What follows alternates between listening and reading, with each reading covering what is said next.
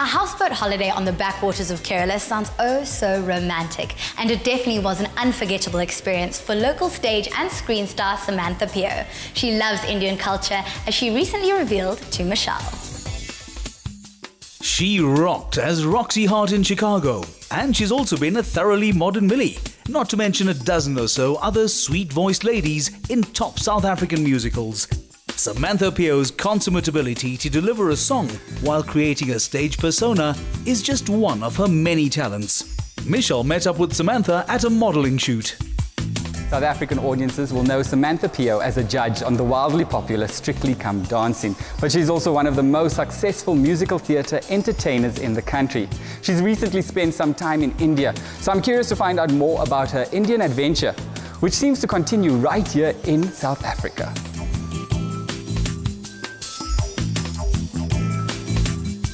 Samantha was modelling a range of classically elegant ethnic ensembles for online entrepreneur Preetha Fakir. Preetha, what was the look and feel that you were going for here today? I wanted the very summery look and the colors that embody summer, and I tried to bring out more the spring flowers as well on our headband, exactly matching the outfit, the colors of the outfit. Hello! Lovely to meet you. And you too. How do you feel wearing a traditional garb like this? For a Westerner, this really is something so special. I mean, it feels like a special occasion, so I just feel blessed, I really do. Samantha, you've got another look, so I'm going to let you get to it. Okay, brilliant. I'll see you now.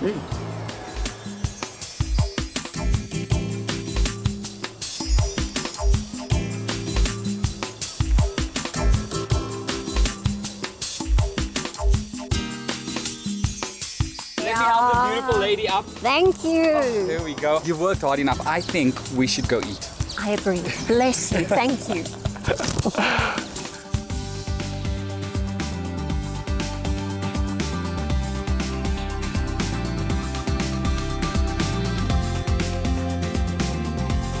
Thank you, Brian.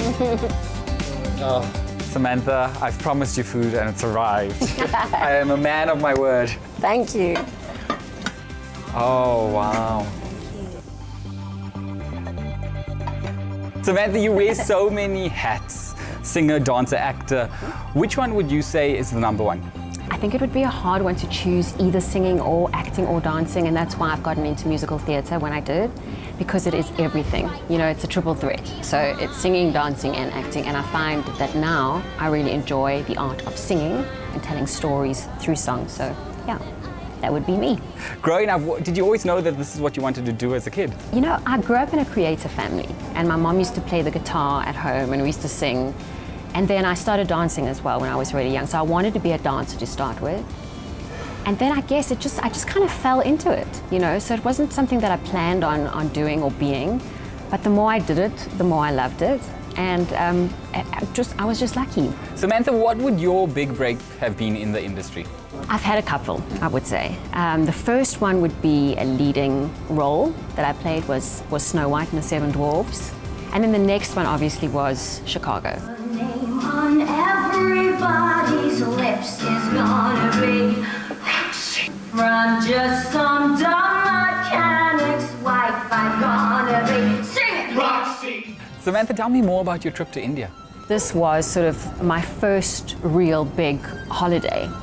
And it was magical. What parts of India did you travel through? The South India. So we arrived in Delhi and then went all the way down. So Kerala, we actually stayed on our houseboat overnight. It was stunning. It was incredible. It felt like every 2 days we were moving off. It was like a road trip, moving off to a new destination. And each place had a really special vibe about it. Atmosphere. It was different from the day before. It really was magical for me, and if I could go back and do the whole of India, go north this time, I'll definitely do it. What was it about the Indian culture that was so special for you? It just feels like a very holistic kind of experience, and it also was deeply spiritual, very peaceful in place. I found myself really just being able to connect to myself, because I love that whole Eastern philosophy, you know, the fact that self-development is within you, it's not outside of yourself. It just really spoke to me. It's a challenging industry, but what words of encouragement would you say to all those considering joining the creative arts? follow your passion. That's exactly it. And as long as you're doing that, you are doing what you're supposed to do. I think whatever talent you're born with, that's your purpose in life.